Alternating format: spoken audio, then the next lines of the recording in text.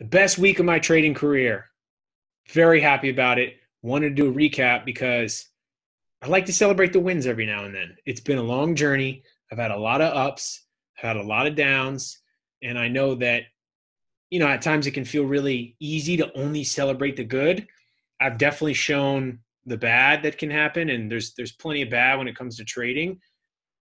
But you got to celebrate the wins. And this past week was the best week that I've ever had. And a lot of it came from Tesla being on fire as well as the market just being on fire. And then finally having the confidence to pull the trigger on setups that I liked, and it all paid off. So I just want to go over a review. And I took a decent amount of trades, but what I'll do is I'll go over all the Tesla trades because that's where a majority of the P&L came from. So just going right into the statement. This is my Interactive Brokers. It's the broker I use. I like them a lot. And I did the June 8th to June 12th realized summary breakdown. The top right here, this is I traded stock. So I tried to short Boeing a couple times and it just didn't work out. Every other thing that did was all long. It just continuously tells me that I am better to the long side when the market is on fire than I am when I try to short. Even when stocks go down, I can't seem to time the entries. I mean, of course, I made money to the downside, but being able to time it is tough. And the pullbacks, sometimes they can happen, and they're very aggressive, and it's hard to hold, it's hard to get it right. But Boeing, I ended up taking two trades and lost $161. That's two trades combined. So overall, managed the risk well. And then here's a couple BYD flat trade. So it just goes to show that, give something a shot. If it doesn't work relatively quickly, get out. And then this also right here, the Tesla 1,000 calls. This is the day where it broke 1,000 and there was crazy price action. Ended up just taking it for pretty much flat. And then a couple days where it was just, big P&L. Tesla, $838, $1,822, that's huge. So it was focusing on Tesla, and coming from the video of saying Tesla going to make new all-time highs. That was kind of my video on letting me know and everyone else know that this is going to be on watch until it gets there. Too bad I'm not comfortable swing trading because I could have just taken a position and probably been better off. But I ended up, finding setups on it almost every day and came out all right. So $3,746.05 for the week. That's awesome. All right. So now just going through some breakdowns, and I'll just go to the chart. So on Monday, and I have the picture of the execution, and then obviously I'm going to have a 1 minute chart to the right, and I just want to break down kind of what it looks like. So on Monday, Tesla had the gap up right here, and it looked so good to just break all-time highs. That's what it looked like on the daily. And I'm thinking this is gonna make a new all-time high. It's just a matter of when. Could we get there today? I have no idea. So this thing gaps up. Now what I do is, even though I have a strong conviction that this is going to be a long, I want to find the technical pattern. I don't just go long off the open because I feel like it's going to go higher. That I've been burned doing that. I find the technical pattern, and I will continuously keep saying I have a handful of setups, and quickly off the open, I like the opening range break. I just want a little bit of consolidation, some sort of channel, and then a clear entry as to where this thing could possibly continue higher. So off the open, first 2 minute candles were just straight up. Straight up. I don't see anything there. I'm not chasing that. I don't want to touch it. Let it pull back. And it has the pullback. Has a nice pullback. Right around 50%, lower volume. This thing holds, puts in a higher low. This is the candle where I was looking at the tape and I just saw buyers. Now, when I'm looking at the tape, I just use it to see the order flow. And I just want to know that people are still chasing this thing, and there's still a ton of buyers. Buyers are still very much in control. And that's exactly what I got. And then I ended up taking this long right here. So I took it long on this candle right around 926, anticipating the new high. So here's a clear range. Anticipate the new high, gets the break, and then has some follow through. And I was only in this for 2 minutes.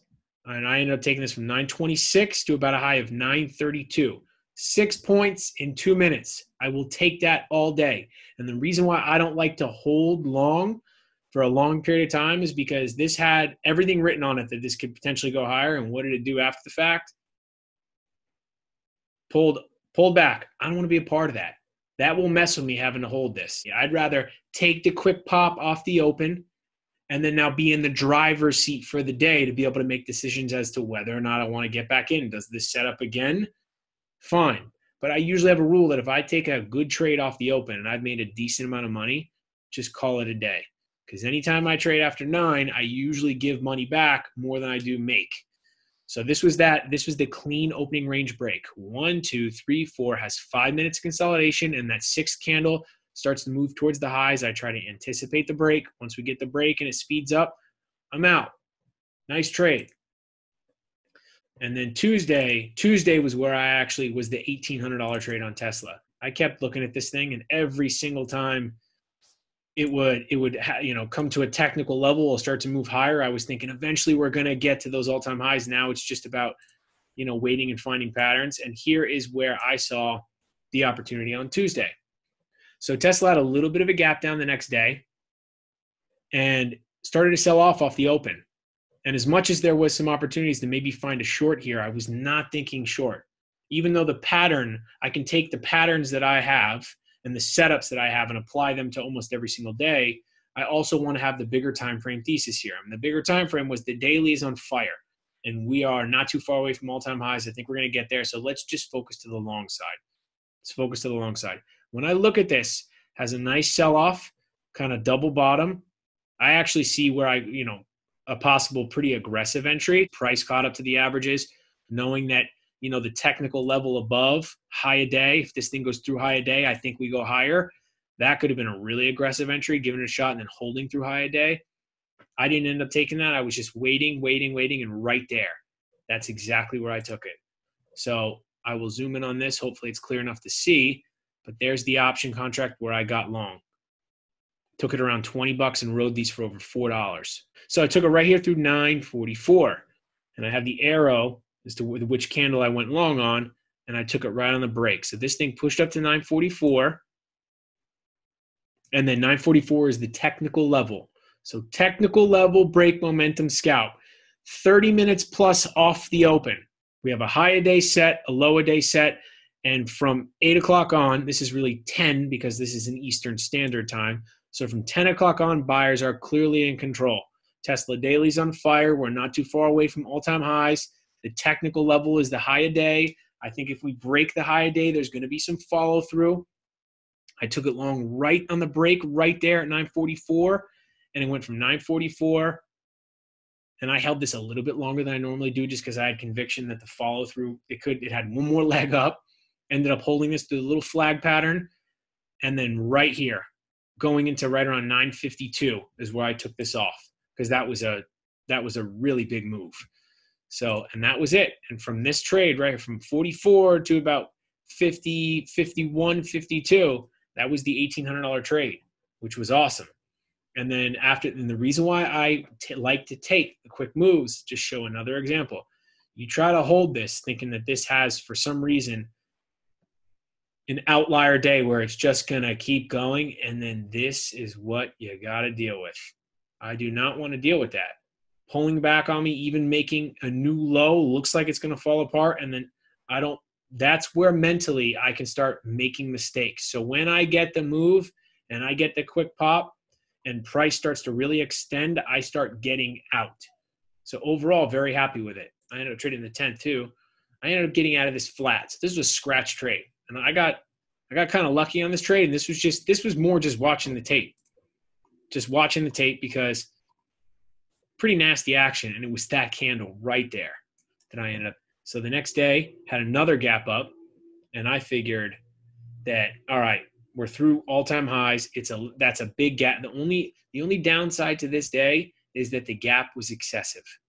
So when the gap is excessive, it can be tougher to trade. But being that there was so much momentum at the back of Tesla, I obviously still wanted to watch it, and I just wanted to wait for some sort of setup and then give it a shot. I ended up taking this long right here. So let this do what it's got to do off the open. I didn't see anything clean. Yeah, it had a break to the downside, but this thing has so much momentum at its back. I'm not trying to short it. I don't want to short this thing and get caught. Right here is where I gave it a shot. And so there's the technical level. The technical level is the high a day. Once we cracked through it, I ended up giving this thing a shot. And this was crazy price action. I was a part of this when this wicked up and the options had a nice move. I wanted to hold for just a little bit longer because it wasn't even a minute. It wasn't even a minute. And I was looking at the tape right here. And when this thing pulled back and the action started to get weird, I ended up getting out. I didn't like it. It didn't feel right. Once I saw it rip through the whole number and instantly reverse, I bailed. And this is the $50 trade where I had just a flat trade on Tesla. So I ended up getting pretty lucky on this, but because of that, once in the money and this thing starts to come back, if it starts to pull back on me quick, just get out. I can always reevaluate after. I did that, and I got out of this alive because look at the candle after that. This thing went down almost 10 points. And after that, I didn't really like anything. The action was nuts. The contracts were really pricey. And the gap was just so excessive that I didn't think it was going to be very clean after that. So I left it alone. The 12th, I ended up taking a really quick scalp on this. So this was Friday. Ended up taking a nice scalp on it and finished the week strong, which felt really good. So, and then it fell apart. So there was actually opportunities here. Going back to Thursday. So before I go over Friday, this is where I see I missed an opportunity on Tesla. Missed an opportunity here. So here is, this is an opening range break right here, right? Because you have a few minutes consolidation, and then the gap down was pretty excessive. A few minutes consolidation, breaks over the high, so right around 990, and has a move into the gap. I don't really feel that comfortable with that trade, but I do have to recognize that it was a clean setup, knowing that the stock is really strong, knowing that the daily has a ton of momentum, and buyers are still willing to pay up for this stock, and massive follow through. This is where I see a very clean pattern, a very clean setup, and I didn't take it. So then this is Thursday. So this isn't even, I just didn't have Tesla on my radar because I didn't really like it. It gapped down a lot, and I said, I just want to avoid the mental stress of trying to deal with this right now, and let's see if I can find something else. But here was where I saw a good opportunity. So strong stock, let it do its thing off the open, big move higher, big move lower, failed to go lower. Buyers clearly step back in and take control, go over the high a day, and then there's a little bit of consolidation right here. Price catches up to the moving average, trying to anticipate the break a high a day right there, right around 102, 103, anticipating the high day break, nice little flag pattern setup, and get nice follow through. And I would be out right there. That was it. So from 102, 103, all the way up to about 107, 108, very fast move higher. So that was opportunity cost missed because I didn't have Tesla on my chart, and it still had a great setup. So now go to Friday, the last trade I took and how I ended the week. And I ended up taking the options for just a really, really fast scalp. So knowing that this thing is still strong and people are going to still want to buy it, still want to buy this name, it was just about, all right, let's try to find a pattern. This is where I see an opportunity. Buyers clearly step in and take control. This is a 14-point rip off the low. Pulls back right there. This is where I ended up seeing. This is more of a momentum scalp long because it's still within the first 10 minutes of the day. A little bit of a flag pattern. I took it long just through 984. Go back to the execution right there. Just through 984, and I took the quick move. Another example of why I take the quick moves. 984, I think I got a pop to like 986 and change, and I just took it off towards the high of that candle right there. So about 986 and change, 987, very fast move. And the reason why I take the quick move is because look at what happened after. Had I tried to hold this, and this was also when the market was falling apart, so factoring in other things. The market was starting to sell off. The market was weaker. The sentiment had changed a little bit. It wasn't necessarily the buy everything, buy every dip by any means. There was some weakness that had shown in the tech sector, in some of the other names. And had I held this, look at this. This thing came all the way back. And as a matter of fact, right there, even though this was a little extended, big move off the high, comes all the way back down, cracks the low, and has follow through. And this thing just continuously kept setting up. Every little flag break lower, nice momentum scalp short. Boom, breaks the low, follow through. But there were actually setups to the downside. And I listened to my rule because last Friday is when I ended up trading Boeing, and I overtraded it and I had a really big loss. So I listened to my rules of avoiding overtrading, even though I saw a lot of the opportunity to potentially take this to the downside. I take my one good trade off the open and I walk and call it a day. So that was it for Friday, and then that was it for an awesome week. And some of the other trades were just, quick little scalps on NVIDIA, nothing too crazy. Really wanted to just go over the Tesla because that's where majority of the P&L came from. Waiting for a name to catch momentum and then just riding it. So I'm starting to notice, obviously I like to wake up and be active every single day, but realizing that a majority, I think, of where the P&L is going to come from or when the big market moves happen, whether it be the market as a whole or it be the names individually. Something catches momentum and then try to juice it as much as I possibly can. And I probably could have sized up a little bit, gone bigger on some of the trades on Tesla, but overall I think I did a good job because I didn't want to get in trouble and be caught on the wrong side of this thing. Because you get caught on the wrong side of Tesla and those losses are huge. So that is the weekly recap. Hopefully you enjoyed it. Let me know how you did because this was a little bit of a crazy week. It was extremely bullish the first handful of days, and then going into the week, sellers took control. So it should be interesting to see what happens next week. And until then, I'll see you later.